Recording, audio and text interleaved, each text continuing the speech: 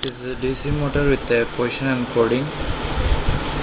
I am trying to make DC motor that is having a position feedback with the potentiometer, so that we can replace the servo motor with the cheap and best arrangement. Due to all this prototype connection, it may look a bit messy, but the overall operation will be a bit similar. I am controlling that position of the shaft with another potentiometer.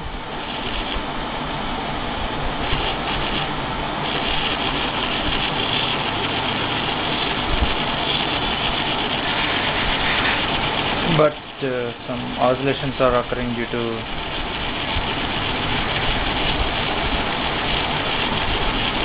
some mismatch in that code.